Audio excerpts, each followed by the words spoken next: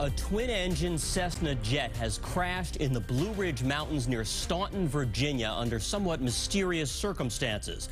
U.S. officials say F-16s were scrambled in response to that plane's strange flight path, but it's not immediately clear what caused the Cessna to go down. CBS News has confirmed that the jet took off from a small airport in northeastern Tennessee and was bound for Islip, New York. But FlightAware tracking shows the plane making a U-turn Long Island before flying southwest directly over Washington, D.C. Residents in and around D.C. report hearing a sonic boom at around the same time the aircraft would have flown overhead, perhaps pursued by U.S. fighter jets. But right now, it's still not clear exactly what brought the plane down.